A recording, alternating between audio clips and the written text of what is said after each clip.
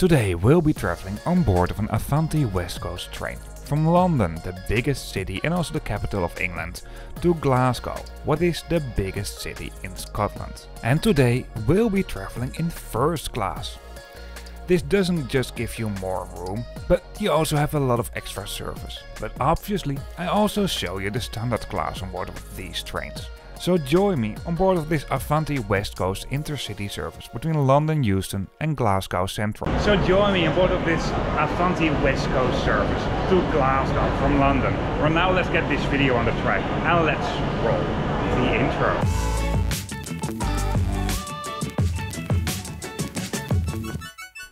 The Underground is a great way to travel within London, and especially if you're going from or to the main terminal railway stations, like London Euston. And this is also exactly what I did. The Underground station for the Circle Line, Hammersmith and City Line and the Metropolitan Line is located a little bit at the side, and this is about a 3-minute walk. This station is called Euston Square. Although integrated within London Euston Station, you also find an underground station that's being served by the Northern and Victoria Line. Right at the front of London Euston Station there's a rather busy street. Let me surprise you, it's called Euston Street. This is the same street as where King's Cross and St Pancras, what are two big terminal railway stations, what are not too far away, are also located on. That's about a 5 to 10 minute walk from here, those two terminal stations. Anyway, because of this, at the front of the railway station there's a rather big bus stop as well. So if you want to get around by bus you can do this as well. I wouldn't say that London Euston Station is a pretty railway station at all. However, it's quite practical, and what I really like about this railway station, especially if the weather is good like when I did this trip, at the front you find the square, and at this square you find lots of places where you can have to sit and wait for your train. And there are lots of screens over here with information about departing trains. These screens are pretty detailed, to be honest. Let's move into the railway station. The entrance to the Underground is located at the left from where I'm entering right now. It's not integrated within the main concourse directly. And this is a terminal station, therefore the layout is pretty simple and straightforward. You basically find the main concourse where you find entrance to all the tracks, and around the main concourse there are lots of places where you can wait, lots of screens with information about departing trains, and at the upper level you find most shops, mainly food related shops. Although you also find some at the lower level, obviously. Actually, I like it that they separated these two levels, because if you are at the upper level and it's really busy at the ground floor, it's actually quite okay. Here you can just find many places to buy some food and drink and just basically wait in a more relaxed style, or even just have dinner or some fast food. You all find it over here. For this trip I was traveling with the use of Interrail. However, if you want to buy tickets right at the side of the main concourse at the ground floor, you also find a ticket counter. This includes staffed ticket counters, but also some vending machines where you can buy train tickets. Although I really have to say that the infrastructure to buy your tickets online is pretty good as well within the UK. My personal favorite website to book train tickets within the UK is Trainviking. This is not only for in the UK, by the way, but also for many other countries like Spain, Italy, France. Well, I should get a sponsor deal, or at least an affiliate link, because I'm not getting sponsored by anyone for this. If you are non-British, some rail passes like Brit rail passes can also be very interesting if you want to travel around by train. There are lots of varieties for this, so do some research on this. You can also buy them via the Trainline website. Because we were traveling in first class, we could also enter the first class lounge. And even though I basically didn't took anything here, I just went here to film. This place is rather nice and big, and you have a nice selection of drinks, some light snacks, fruit, you name it. I really like this first class lounge.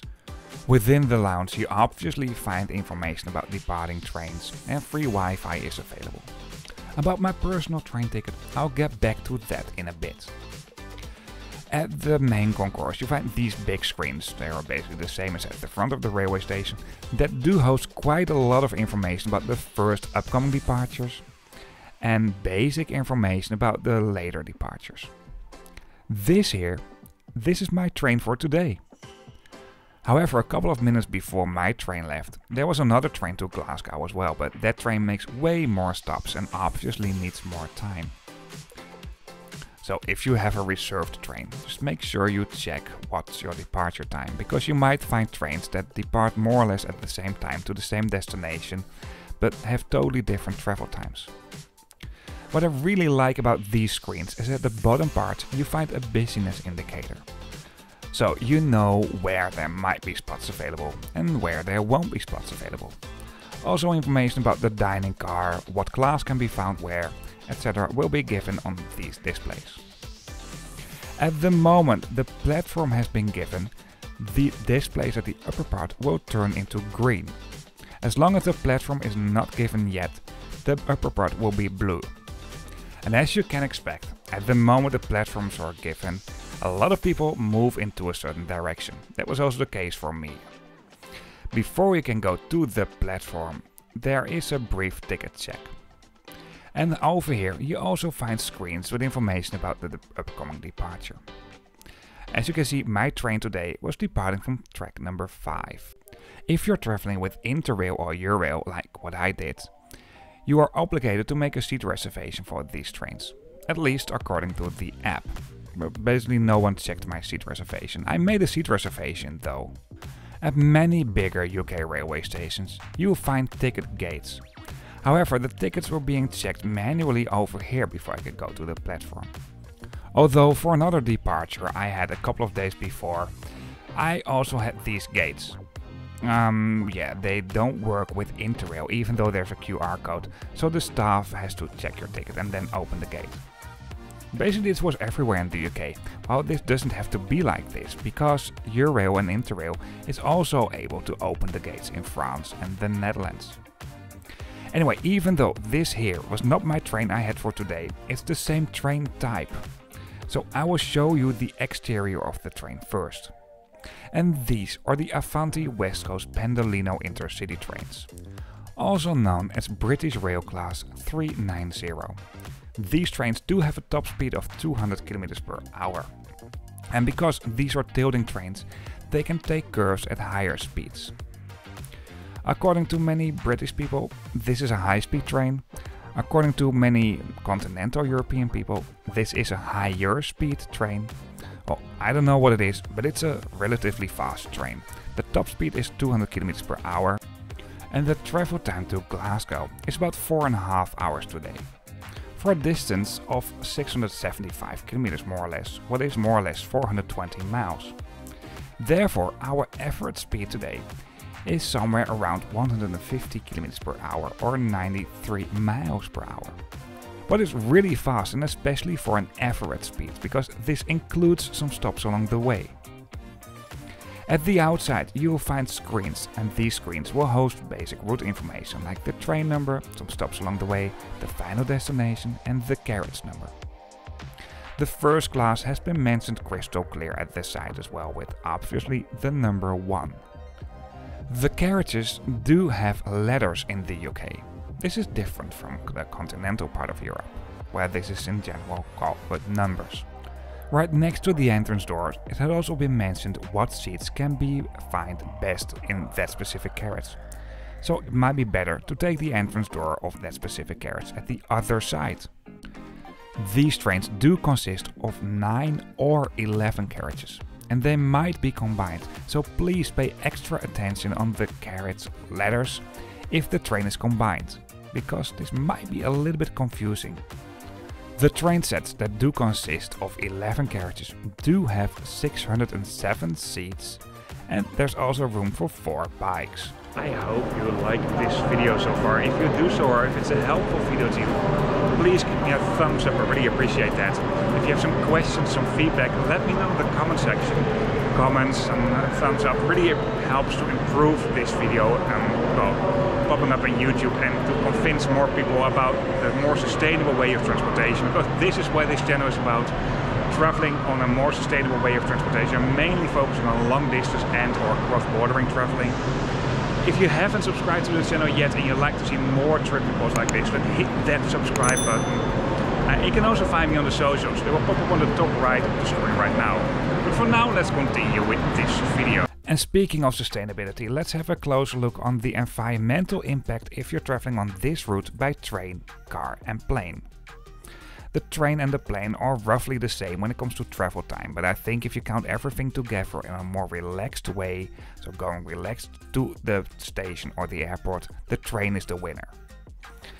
And especially when it comes to the environmental impact, the train is the absolutely winner. And I have to add up to this, compared to the same distance on many parts in the continental part of Europe, the total carbon dioxide is relatively high on the train. But it's still way lower than any kind of other motorized transportation. For now, let's do a train tour. And I'll start off by showing you the standard class, simply because the highest capacity on board of these trains can be found here. And if you're traveling on board of these trains, you're most likely traveling standard class as well. Coach A. This is where you find 4 bicycle spots. If you're traveling with a bike on board of these trains, it's obligated to make a reservation. Opposite from the bike area, there is some, well, general area. I think that's mainly being used for the train staff, for example for the dining car, extra stuff, etc. Coach A is a quiet coach and you only find 46 seats over here because quite a big section of this coach is being used for the bicycle area and, well, some other general storage. That it's a quiet coach has been marked clearly within the train maps, and also if you move through the train at the coach numbers, or letters I should say. Then you find coach B. This hosts 62 seats and this is also where you find the accessible area on board of this train. Obviously there's also an accessible toilet, but I'll show you this in a bit because it's exactly the same toilet as the accessible toilet in the first class. Then you will find coach C, but also only hosts 48 seats. But there's a good reason for this, because in coach C at the very end, close to coach D, you will find the dining car. Or dining car, it's more like a kind of cafeteria. I really like this water refill point, but seeing plastic cups right next to it, well, that's a bit disappointing though. Despite the not so environmental friendly plastic cups, there are some garbage bins to recycle your waste over here. Right next to the dining car, there's a special area for the train staff. The selection is pretty reasonable and the prices are not too crazy high either. I just really like dining cars, and for that reason, if it's on board of a train, I really like to go here and buy something, because, well, this adds up something to the entire travel experience by train. Even though it's not super impressive, it's really nice that it's there. If we move on board of this train to coach D, we get out at a carriage that also has an accessible area, and this is basically identical as coach B. Here you find 62 seats and also the wheelchair area. Further on, coach E and F do host the biggest capacity on board of these trains. Both carriages do host 76 seats. I traveled 2 times on board of these trains, by the way. And I used the content I shot during both of these rides. So if you noticed the route information at the screens saying different final destinations on board of this train, yeah, that might be, because I also traveled between London Euston and Manchester Piccadilly. The train that I show you in this video is an 11 car train, so that's 11 coaches. However, Avanti West Coast also has trains that do have 9 coaches, although the number of those trains is slightly lower. So the letters of the coaches that I'm mentioning on this video are obviously different if you're traveling on board of a smaller train that only has 9 train cars per unit. If you move through the train, the door towards the first class section is slightly different. Well, this is not first class yet.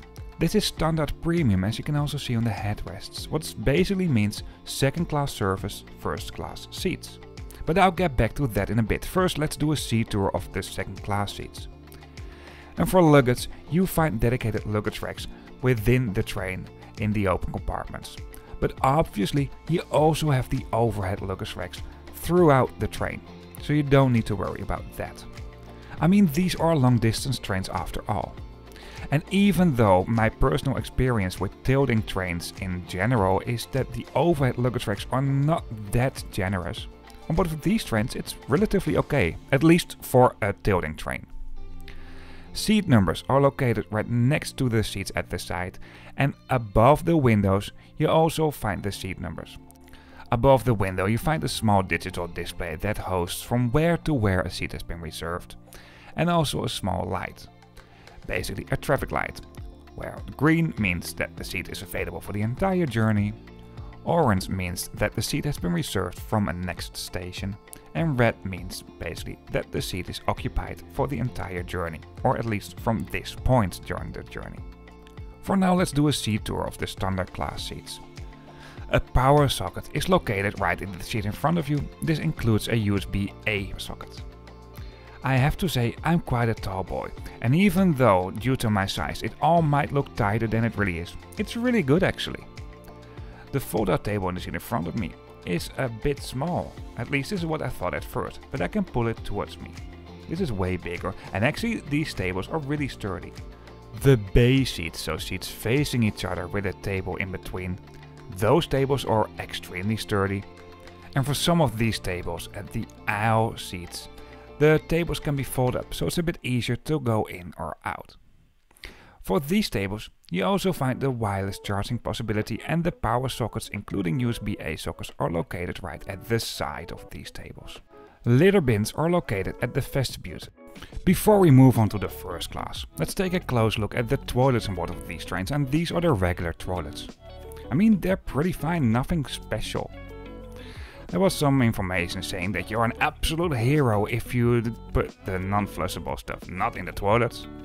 To me, this is just using common sense. And in a way, I'm a bit disappointed to see that we need this kind of stickers. Near the accessible toilets at the vestibules, there are some folding seats, and there were 3 accessible toilets on board these trains. 2 in standard class and 1 in first class. And this is how the accessible toilets are. You can also use them as a baby changing facility. Well, for the rest, everything was pretty clean during my ride, what I think is most important. And the accessible toilet is obviously way bigger than the regular toilets. Now let's move on to first class. At least what's advertised as first class on the outside of the train and also within the train. However, coach I is standard premium. This is basically the first class seats, but second class service. What is still a pretty good deal to me, and in many European countries this would just be considered as first class. The thing is, if you're traveling with DB, you get a chocolate. I just left London. Tea, some refreshments, you can also choose from coffee or a cold drink. There's a hot and a cold drink. I don't like it so far. Honestly, I'm traveling with Interrail. I don't know what's the difference in normal ticket prices compared to standard class or second class. But if you're traveling with Interrail, it's definitely worth the upgrade. You don't pay a lot more for first class, especially not if I count what I pay per day. It's not that much. Besides that, I'm not paying anything for this myself because I have to do a group tour next week in Switzerland, and there was a promotion for Interrail, so I got a 50% discount. So the 10-day pass was exactly the same price as a 7-day pass. I'll continue with a voiceover for this. Well, basically my boss just covered a 10-day promotional pass because it was the same price as a 7-day regular Interrail pass. So therefore I didn't pay anything for the Interrail myself this time. And simply because first class in the UK is, or the long distance trains at least, really something different than what you can find on the continental part of Europe, I really wanted to try this out myself. I mean, I'm earning a bit on YouTube advertisement revenue, but it's really not something that's covering all the costs yet, although we're slowly getting there. Anyway, this here is the accessible area in the first class. The first class consists, at least if you look at the outside of the train, of the carriages I, J and K. However, in the weekends only coach K is first class, and on weekdays, as far as I noticed at least, only the coaches J and K. Coach I is standard premium class, what is basically the same as second class, but you find the first class seats. What is still really nice though, because the extra service also comes with a price, of course. It has been mentioned on the headrests that this is the standard premium class. What I don't really like about the first class coaches is that most seats do face each other, so bay seats. There are not a lot of airline style seats, and personally I like that most.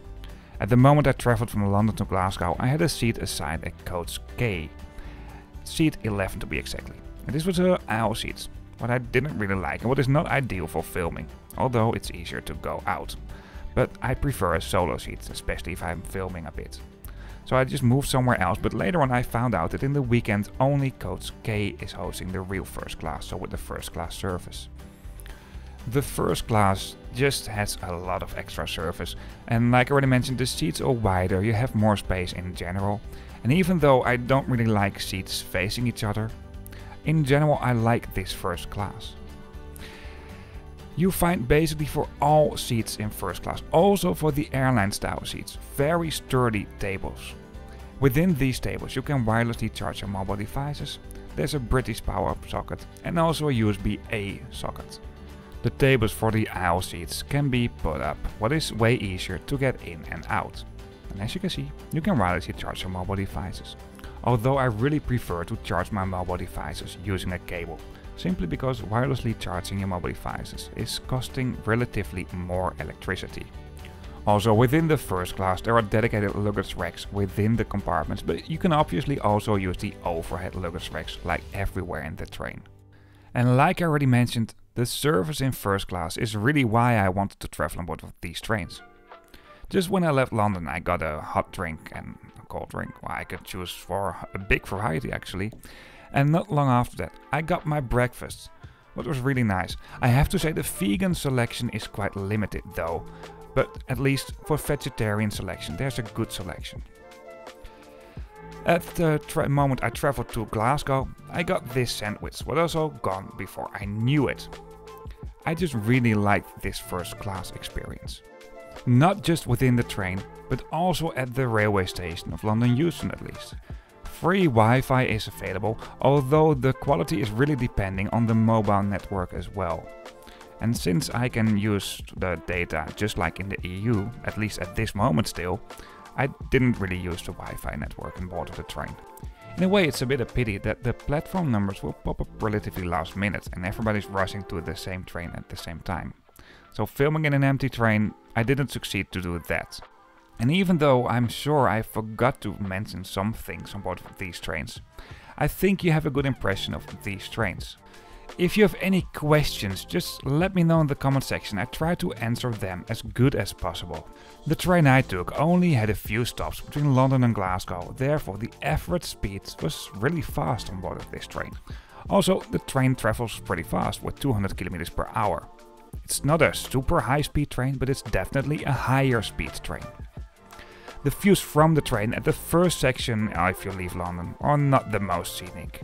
However, as soon as we get more up north and we approach the north of England and the south of Scotland, around the Lake District more or less, the views are getting actually really nice. So for now just sit back, relax and enjoy the views from the train along this route.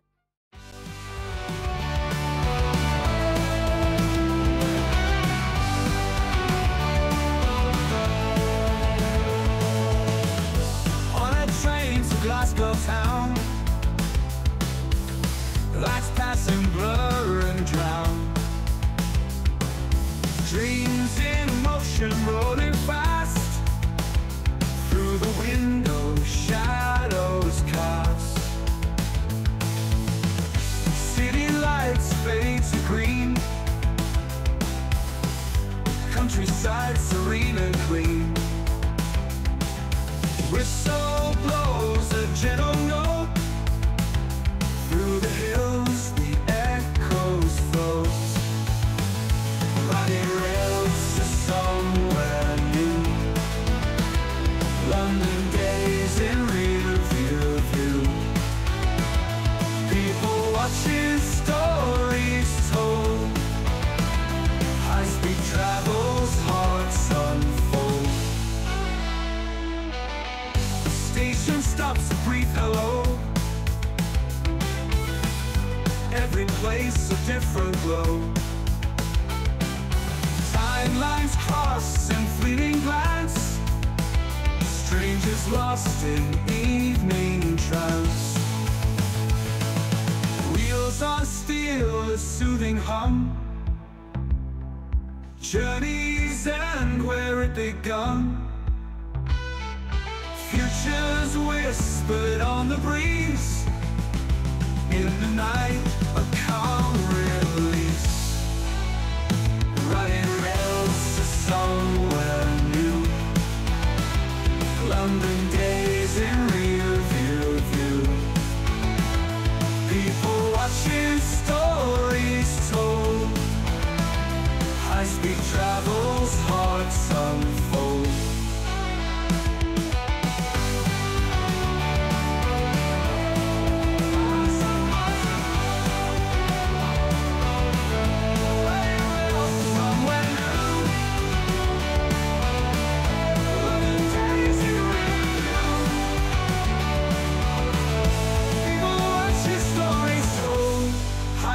Travels, hearts unfold.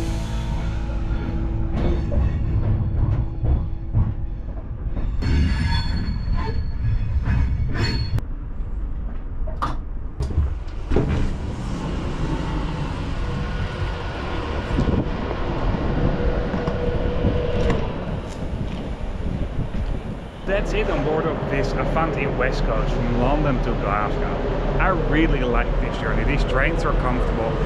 When it comes to travel time and this is also a very good connection actually. And the route is really scenic, more than I thought at first actually. I hope you liked this video or this has been helpful to you. If so, please give me a thumbs up, I really appreciate that. If you have some questions or feedback, let me know in the comment section. Even if you just want to say hello, feel free to do so. And if you like to see more trip reports about more sustainable ways of transportation, the main focus for this channel is cross-bordering and or long-distance traveling. This is definitely long distance. Then hit that subscribe button if you haven't done this already. You can also find me on the socials, they will pop up on the top right of the screen now. Before we really end up this video, one last thing. Once again, thank you for watching. If you are interested in other videos, of course you can find them on this channel. And something else, in the description of this video on YouTube, you find a link to a map. And on this map you can find all videos as well, but then on a map. And of course, more lines will be added. See you on the next video.